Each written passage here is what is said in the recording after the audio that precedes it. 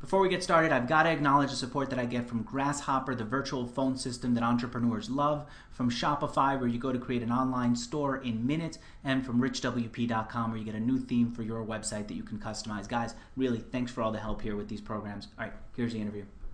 Everyone, it's Andrew Warner, founder of Mixergy.com, home of the ambitious upstart. And Seth Godin is the author of several business books and the world's most popular marketing blog.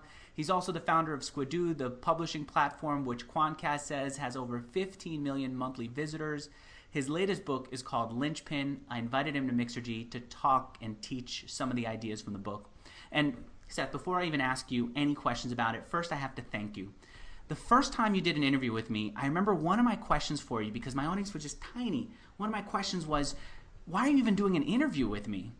But I internalized the message that you gave here when you talked about tribes and how to build it up, and how in the early days of building an audience, you just have to deal with the fact that it's going to be you and maybe one other person, and be grateful that other person is there, and how to build up.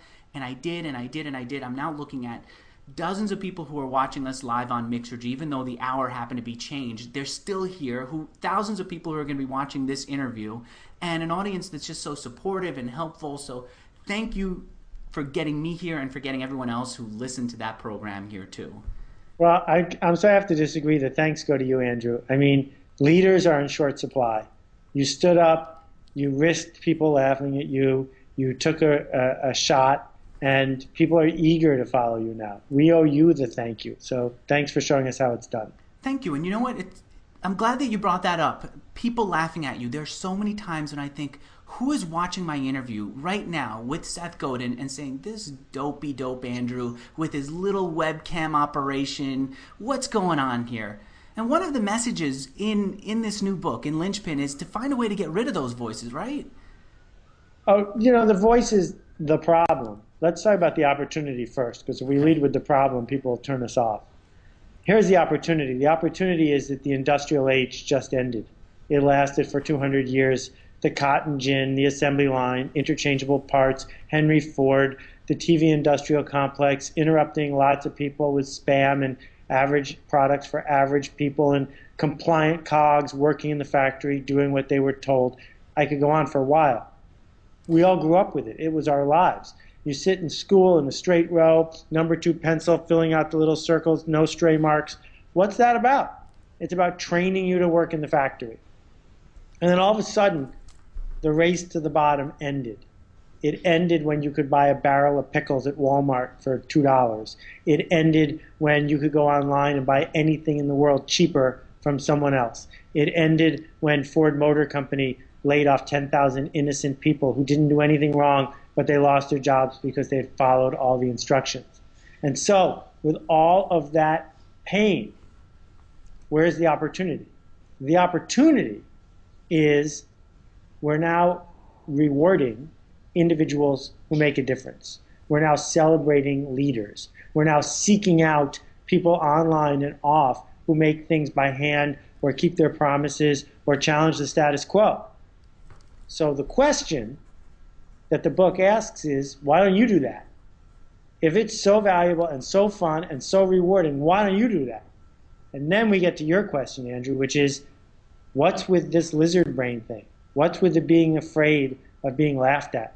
Why is it that people are afraid of public speaking and afraid to apply for a job off campus and don't know what it's like to live life without a resume?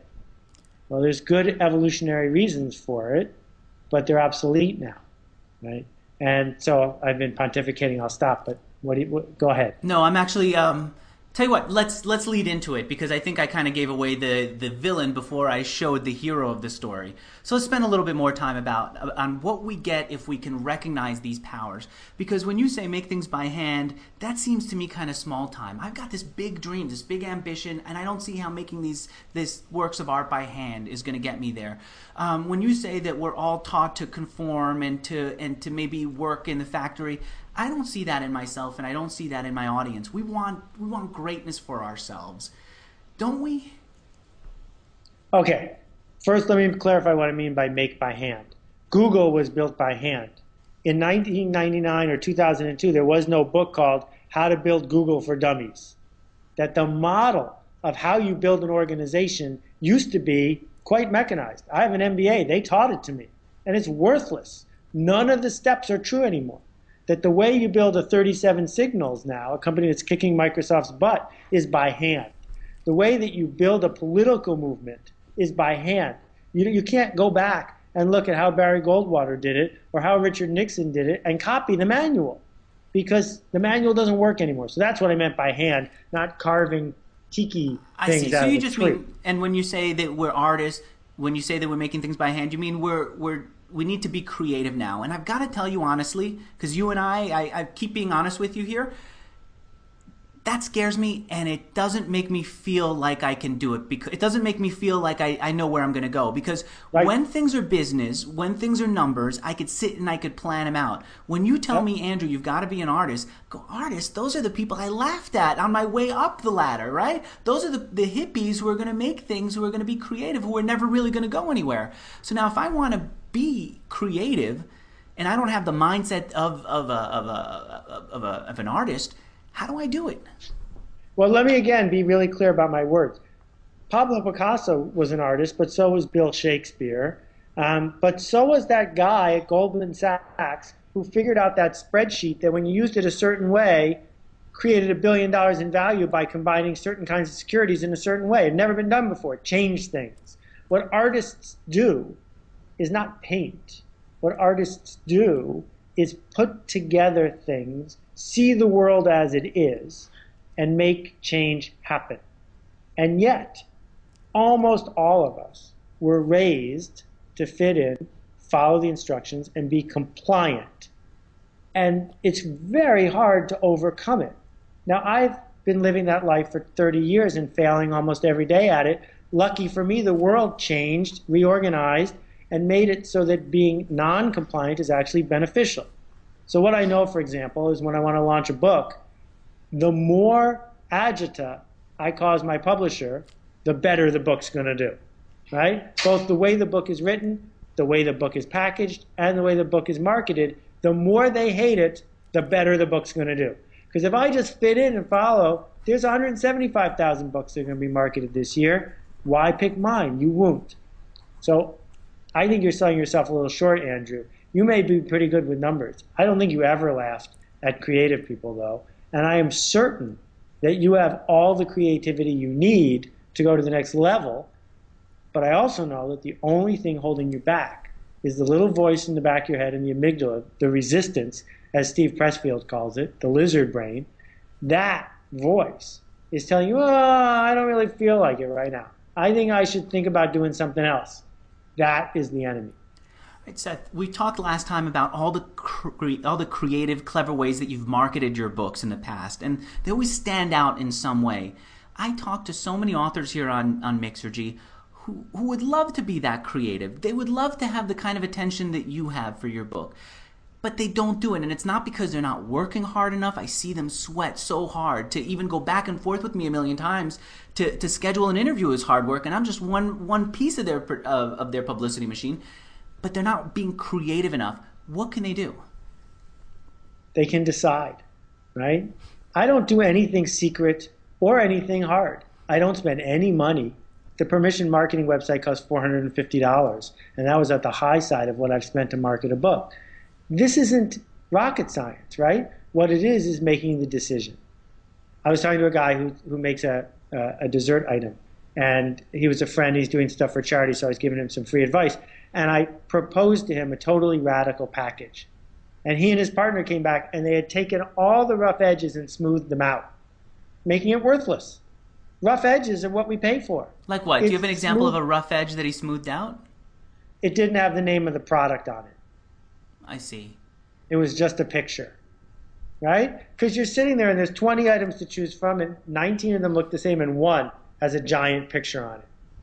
Now, if you were the first into the category, that would be a dumb thing to do. But if you're the 20th into the category and you look like the other guys, it's already over.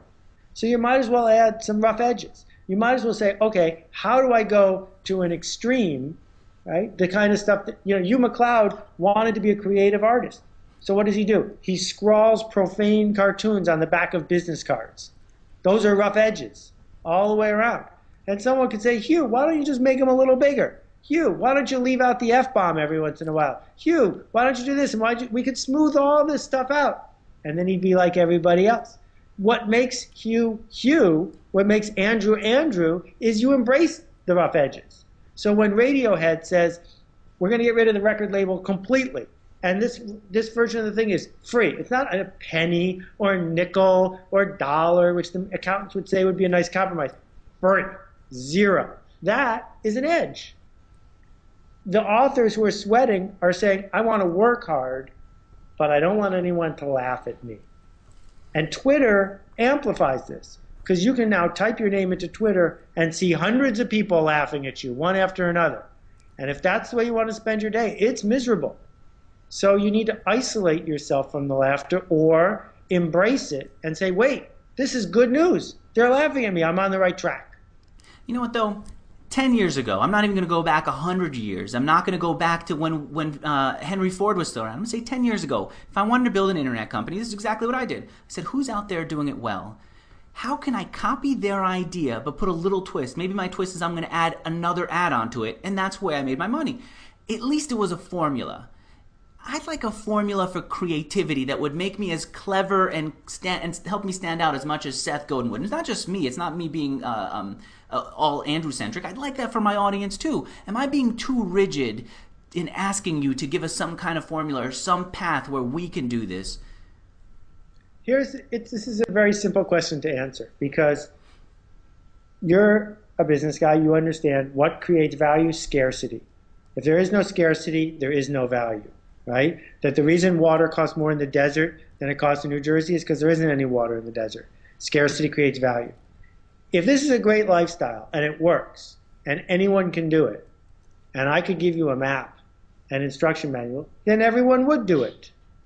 The thing that makes it scarce is there is no map. You go to art school, the real kind of art school, they don't teach you how to be Shepard Fairey or Andy Warhol or Pablo Picasso. They can teach you to draw. They can teach you to do a still life that looks like a photo. That's easy. They just can't teach you how to do the next thing, because if they knew the next thing, they'd do it themselves. There is no map. And the people who are going to hate this book, there's two kinds of people. One, the kind of person whose lizard brain is yelling at them really loud and they're looking for someone to blame. They can blame me, okay. And number two, the people whose lizard brain says, I need a map. The people whose resistance says, where's the how-to thing? Where's the list of bullet points?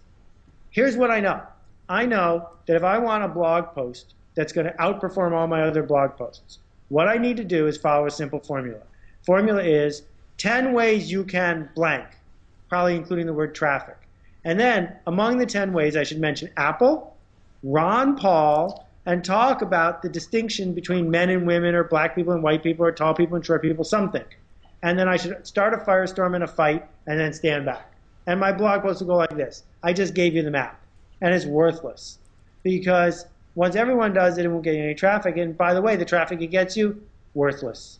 Because those people are looking for a car accident. They're not looking for growth. They're not looking to exchange value. So what I'm arguing here is not that I know how you could be an artist, because I don't. What I'm arguing is, if you don't decide to be an artist, it's never going to happen. And if you do decide to be an artist, you're going to figure it out. I see. So it's just a matter of me here, Mixergy, trying to get a better audience and a smarter conversation here, and more people watching, or somebody who's watching us now who's creating a web app who wants more people on his side. Just saying, I'm going to be artistic. I'm going to be creative, and I'm just going to let that come out of me. And that's going to lead to creativity? No, it says I'm going to fail a lot. I'm going to have a lot of bad ideas. People are going to laugh at me. I'm going to do things that don't make any sense all the way to the edges, and then I'm going to fail again. That's okay. I'm willing to do all those things, because my study of every artist in history is that's the way it works. That's the map. Okay, you said something earlier that I took a note on. You said you were failing every day. I'm watching you from the outside. I'm watching some of the top internet entrepreneurs from the outside. I don't see you guys fail. I don't see Seth Godin flop on his face. I see every day there's a new blog post from Seth Godin. Sometimes on the weekends there might even be 2 blog posts. I see he keeps cranking out these books. He's bringing people into his office to do an MBA program that's not a real MBA program. It's a Seth dreamt this up MBA program. Not one of them is upset on the internet because Seth screwed them over and promised something he didn't deliver. They're all loving it. Squidoo is doing well, even though TechCrunch, I went and saw an old article by them saying, Seth Godin now is going to prove that he's not the marketing guru and he's going to lose that revenue stream. Squidoo's doing well. Where are the failures? Okay, well, the MBA program wasn't a failure because I had 9 brilliant, wonderful people. They get all the credit. For every blog post you read, I write 10, 20, 30. In my head, I type a few. They go away. Those are private failures. There are failures of projects that almost launch. They get canceled, projects that cost me a bunch. There's a slide that goes in a presentation that's supposed to be really funny and it's not. There's a page of a book that's supposed to resonate with people. There's a chapter of a book that I work on for 2 months, the hardest chapter at all, and my editor doesn't get it and I have to take it out. There's the failure of, some guy posting on Twitter, I don't even think this book should have been published. Well, for him, I'm a total failure. The market adds up, maybe not. That's a small percentage. I did that. I do the research. I would look for any dirt that I could find on you just to bring it up and ask you about it here. But for the most part, you don't fail in public. What you're telling me is you're failing in private. It's in the blog post you write. I'm going to interrupt you. This is your lizard brain talking. Okay. You're looking for an excuse, right? I started more than 100 businesses before I had one that really worked. I was 3 weeks away from bankruptcy for 6 years in a row. I went window shopping in restaurants. I launched a videotape with fish swimming back and forth for people who couldn't have an aquarium. I had a business selling light bulbs door to door to raise money for marching bands. There's a really long list of failures.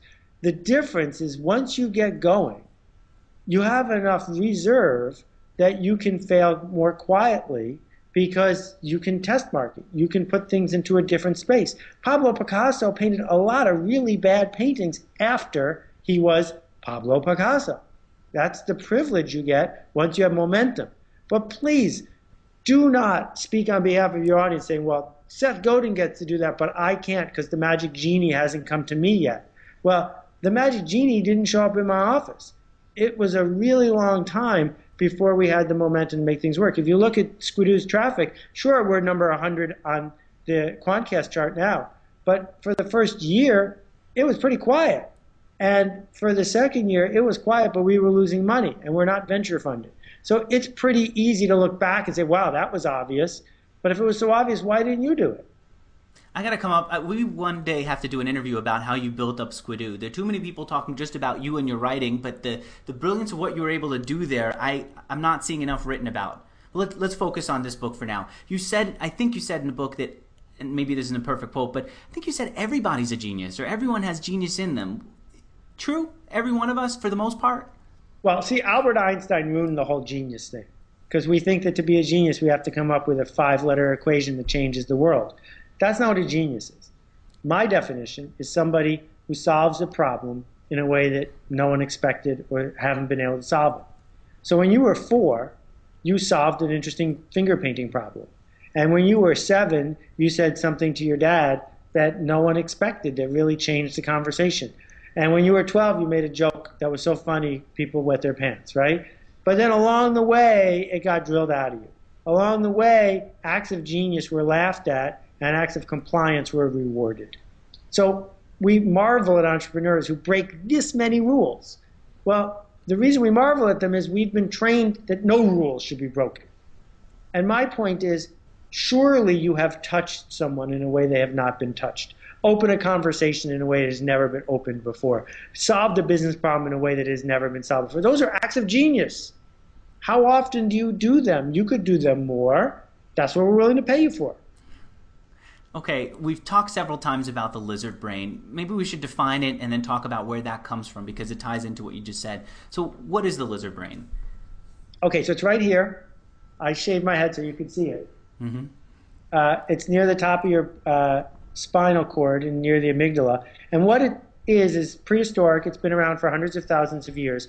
We evolved to have it. It protects you from saber-toothed tigers.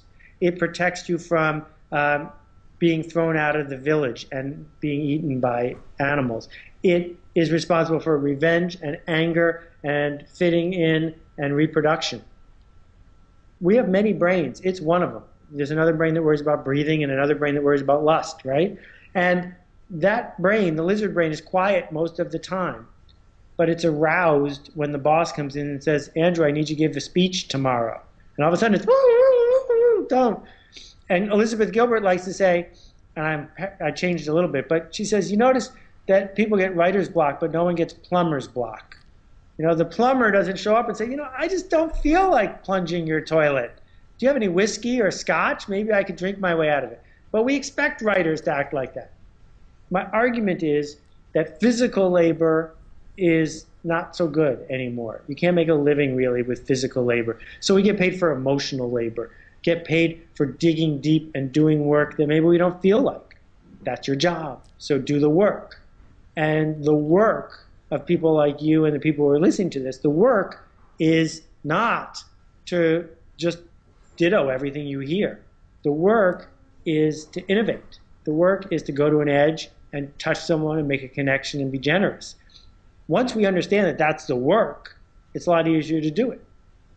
I've got a quote here in one of the documents that you guys sent over before the interview. I had so many back and forth with your people. I should be paying them for all the time they're spending with me. An information worker develops her skills at confronting fear. That's the work you're saying. To work on confronting your fear, that's part of the job. You know, you go to the counter at Delta or United, and there's 40 or 60 people behind you, and the 40 people in front of you have been hassling the person behind the counter. And you say, I know my bag weighs 52 pounds. Is there a way that we can get it on? And she says, no. Is that what Delta paid her for? To be a cog because they haven't been able to mechanize that? What would happen if she could spend exactly the same amount of time, smile at you, and say, I'm going to turn my head to the side. Why don't you unzip that bag and just take out the down jacket and wear it instead? How much would that cost her? Nothing. It's a generous act. It's an act of humanity, right? That doing that is not in the manual. Doing that requires initiative on her part. It's art. It's art because it changed you. It changed your relationship with the airline. So what we've discovered now, in the book I quote General Charles Krulak about this, Krulak's Law. What we've discovered is the lowest paid people in the company are your marketing team now. You have all these airlines and all these ads and all these runways and all these buildings, and it all comes down to one $18 an hour junior person who decides to make a connection or not with the person on the other side of the counter. Dealing with, I might get in trouble for saying that. Dealing with, I don't know if that'll make my supervisor happy. Dealing with, I got 4 more hours left in my shift. That's the work. That's what we have to do. All right. Actually, I said earlier that I was talking to several of your people, but it was just one person who acted like several people. Her name was, tell me if I'm mispronouncing her name, it's Ashita Gupta, right? Yep. She's phenomenal. There are few of you who talk about how to interact with people, and I always will pay attention to the people who work for you guys. You, Gary Vaynerchuk, a couple of others, and I pay attention to the people who work for you guys. Say, are they really snowing the public? And then when I'm under the hood, I see where the dirt is. No, she's phenomenal. So if you don't mind, what's your relationship to her? How is she so phenomenal? What's the deal here? Because I'd like to be able to have people like that on my team. Ashita does not work for me. I work for Ashita. The deal, she was one of my MBA students. And when the semester ended, I asked her to come on as head of Hoopla for this project. And what I said is, you're in charge. You're the head of Hoopla. Tell me what to do. And I work for her. She says, you're going to talk to Andrew? I show up. And so you start by hiring somebody who loves to be like this. Not someone you have to tell to be like this. And then you completely get out of the way. You get out of the way and say, you are better at this than I am. And that's the secret of Skidoo, by the way. 6 people, all of whom are better at what they do than I am, so I don't bother them. And I work for her. If I can support what she's doing, that's my job. It is not my job to tell her what to do, because then she becomes a compliant cog in the factory of Seth Godin. That's not the deal. I see. Okay. All right. Let's go back to the lizard brain. How do you stop it? You get this thought in your head. You're sitting down to to create the next web app, a thought comes in your head and you go, that Jason Fried had an interesting blog post the other day. He's probably whipping these blog posts out in his sleep and then waking up and just churning out profitable web apps. I can't compete with him. Now, intellectually, you know, that's nonsense. You're not really competing with him. You're in your own world with your own customer base, but you can't stop that thought. How do you do it? Well, I'd start with Steve Pressfield's book, The War of Art, where he talks about the resistance. This resistance is nefarious. It will never give up. It will use every opportunity it can to find an excuse to get you to yak shave, to spend 3 more hours checking your status on all these social networks just one more time to make sure you're in the right emotional moment to move forward. And then you know its name, and you know its tactics, and you know how it does its job. And you're smarter than that.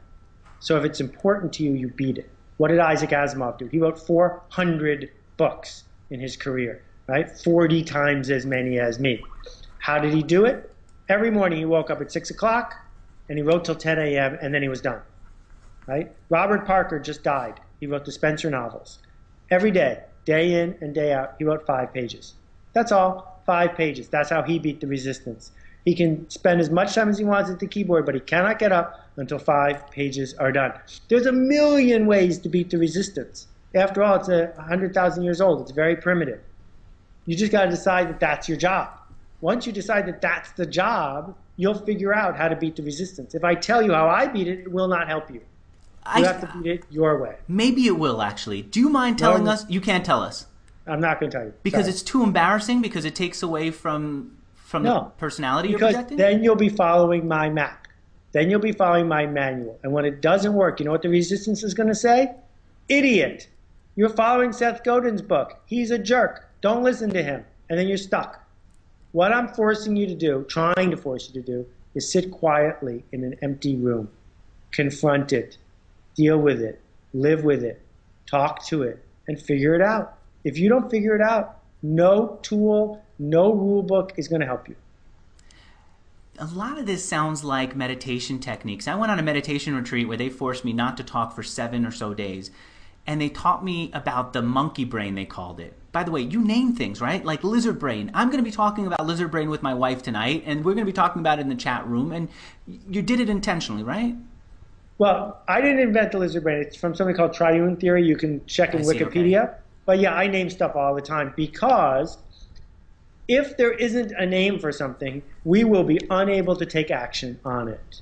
If permission marketing didn't have a name, you couldn't go to a venture capitalist and say, I'm starting a permission marketing company. If idea viruses didn't have a name, what would we have called them? They're not viral marketing, it's the noun, right? So by naming things, I'm providing a service. And the service is, I want us to have a conversation. Let's just agree to call it this. Go, talk among yourselves. I think that's pretty valuable. It's not particularly difficult, and other people should do it too. Name things. Come up with their own names where possible, so they own it. Okay, so a lot of this does sound like what you hear on meditation retreats. True? Yes, meditation was invented to deal with the resistance. It was invented to deal with our need for reassurance. That one of the things the resistance does, the lizard brain does, is it always wants you to tell it everything will be okay. It always wants to hear that bad things aren't going to happen because of your art. And so this constant need for reassurance never ends. And it actually escalates. And the magic of meditation, when done properly, is if you can live with the empty space, you discover you don't need reassurance. And if you don't need reassurance, you're more willing to do stuff that might get you laughed at.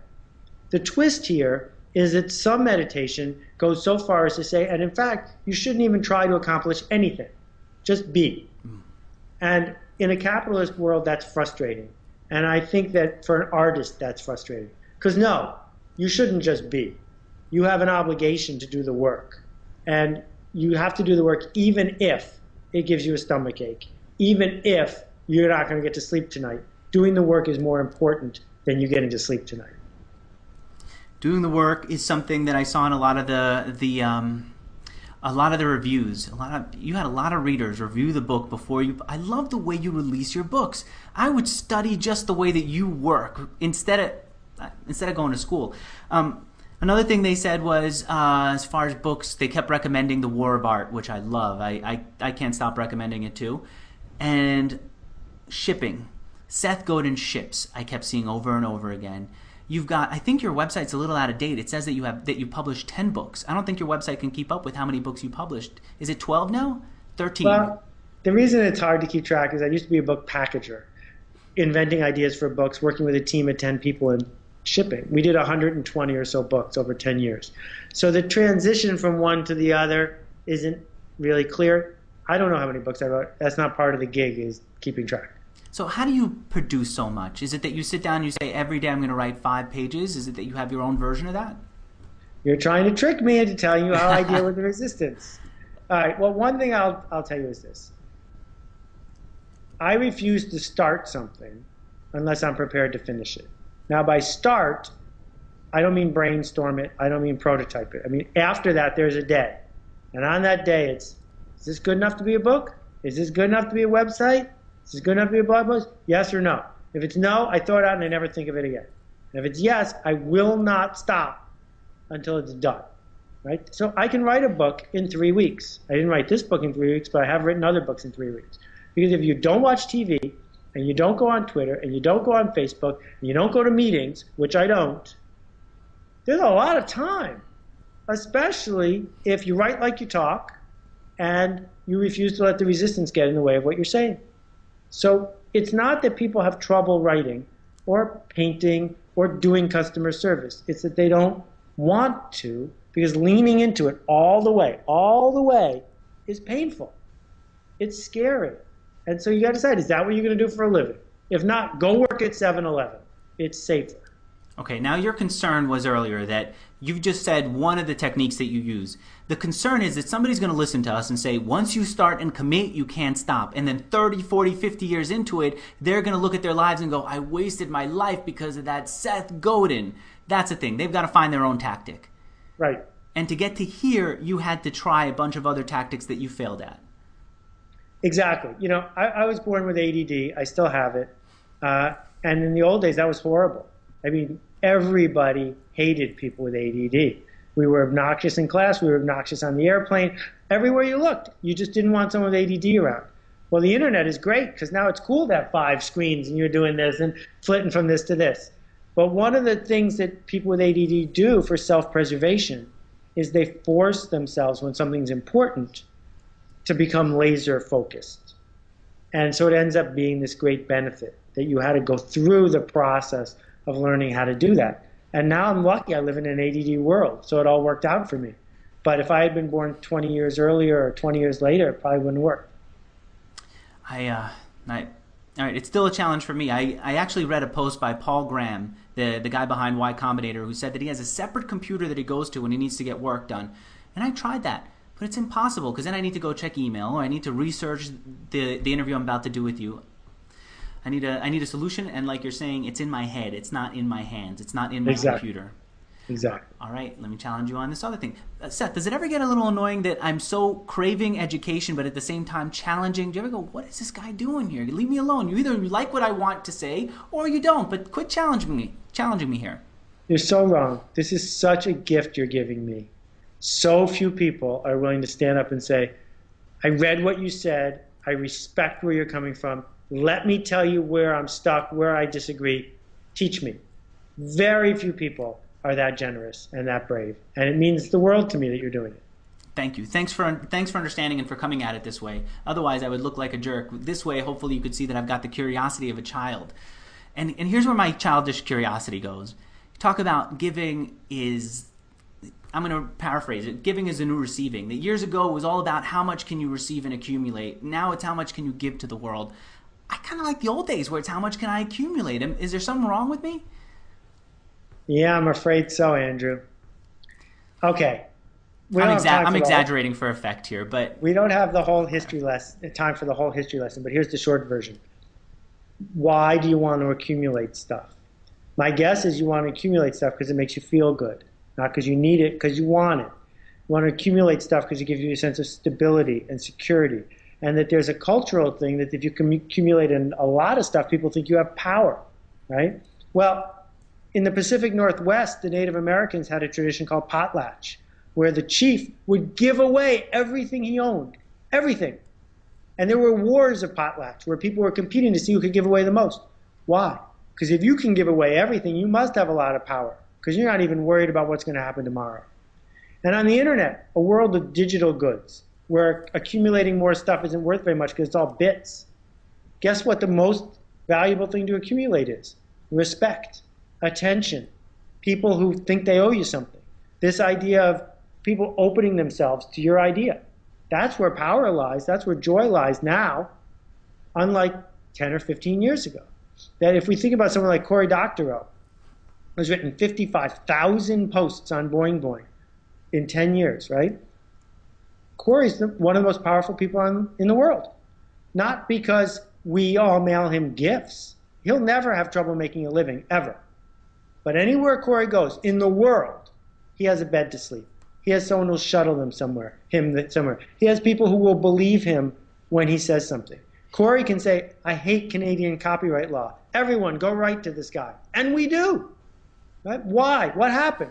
Well, he gave to us relentless, persistent, over-the-top generosity, day after day after day, with nothing expected in return. He didn't say, I'm going to do this for 10 years, then I'll get elected. No, he just does it because it's a privilege. It's a privilege for me to write a blog post that even 4 people are going to read. I would never run ads on my blog. How stupid would that be, to pimp out my audience for $100? No. This is my pride and joy, that people are trusting enough of me that in the morning they'll tune in to see what I have to say.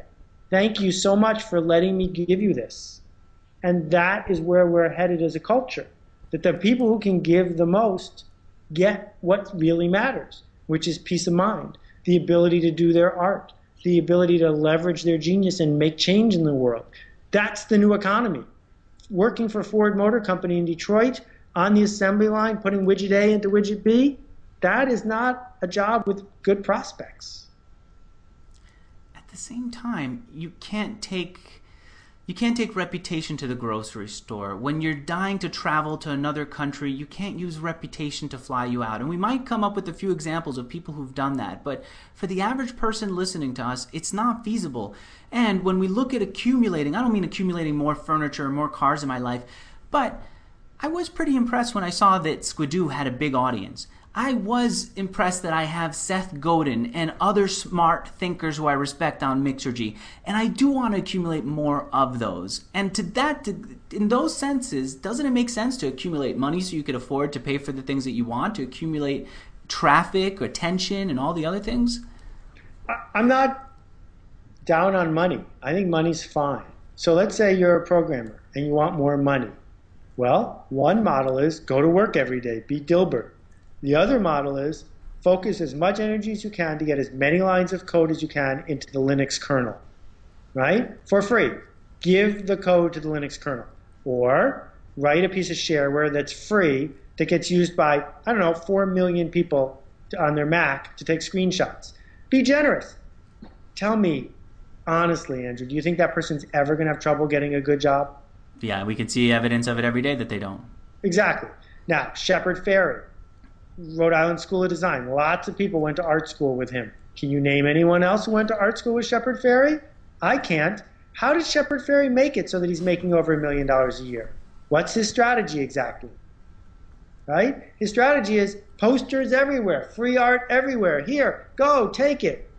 Go down the list. I'm talking about programmers and architects and designers and people who know how to use a pen and people who know how to write and people who know how to build things and people who know how to build sustainable businesses. I'm talking about Paul Graham. You mentioned Paul Graham. What's in it exactly for Paul Graham that you read what he wrote? Well, let me suggest this. I've talked to several entrepreneurs who drove miles just to see him and share their ideas with him, with the hope, some of them, that he invests, but others just so he'll bless their ideas, or just to spend some time listening to him. He's able to transfer that into a business model, Yeah, that's right? my point. Paul Graham calls you on the phone and says, Andrew, I want to invest in your company, right? Do you do due diligence on him? Do you check over 3 times? You just take the money. You take the money. Is he able to get a better investment rate because he's Paul Graham? Of course he can. That's money, right? Where the money came from? It came as a souvenir of his art. right? It became because his reputation made him more valuable to be part of what you do. It came because that guy who's got lines in the Linux code, you trust him more as a good programmer because he's proven himself. So we either fool ourselves into thinking the only way to make money is to sell out and do what we're told, or we make money by being exceptional, by being indispensable, by being someone they can't live without. And my argument, and I think I got lots of evidence to back it up, is that the first is on a downhill slide. That first category gets paid less. In my presentation last week, I showed a chart. Hourly wage adjusted for inflation from 1960 to present for untrained workers, burger flippers. 1960, they made $15 an hour. Now they make $15 an hour. Zero change in 49 years. That's a lousy bet. I don't want to take that bet. You're changing minds here in the audience. First of all, here on the other side of the video camera, but also in the audience, I see. I won't even start reading each individual one, but I see you're reshaping people's view of art, of creativity, and I love seeing this feedback. We have about 2-3 more minutes left. I'll just ask, where did the idea for this book, for Linchpin, come from? The answer to the question, where do good ideas come from, is always the same. They come from bad ideas. If you come up with 20 bad ideas, you'll have a good idea. I have a lot of bad ideas. I have more bad ideas than anyone I know.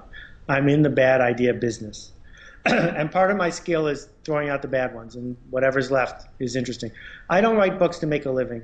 I don't write books because I like it.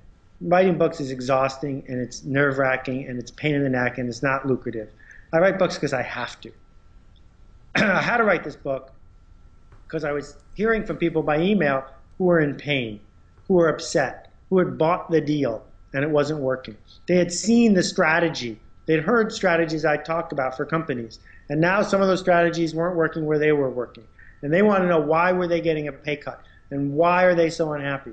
And I realized I couldn't talk about strategy anymore. I had to go grassroots, bottom up, and talk about people. Because if we don't have people with right intent, no strategy is going to pay off. And so this is a passionate work for me. I haven't written a word of a new book since July, when I stopped writing this one. I have nothing left. This is all I have to say. But if I could just get one person to decide to change their perspective because I wrote this, it will be worth all the pain and suffering.